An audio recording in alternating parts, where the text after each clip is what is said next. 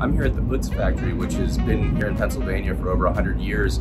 They actually just went public last year on the New York Stock Exchange, but it's really fun. They've got a self-guided tour here. You go through at your own pace and see the whole process of making their potato chips and snacks. Right here, you've got where the potatoes come in, they're washed and peeled, and then after being peeled, they're brought over here and cut into chips, and I'll show some close-ups of all that. Then they go through a dryer, so out of the chipper into a dryer.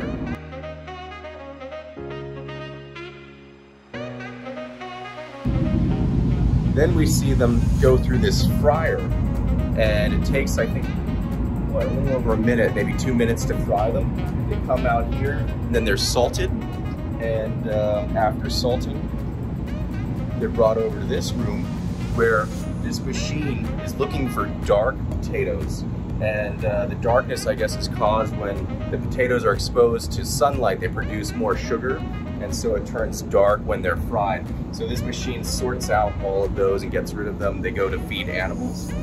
Then up here, they're seasoned and packaged. So right over here is the seasoning, and then the packaging down beneath.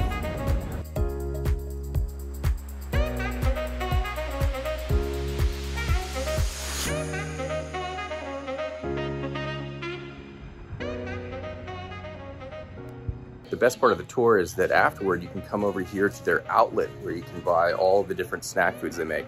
I'm gonna try these. I think they'd be good as a topping on something, so give them a try.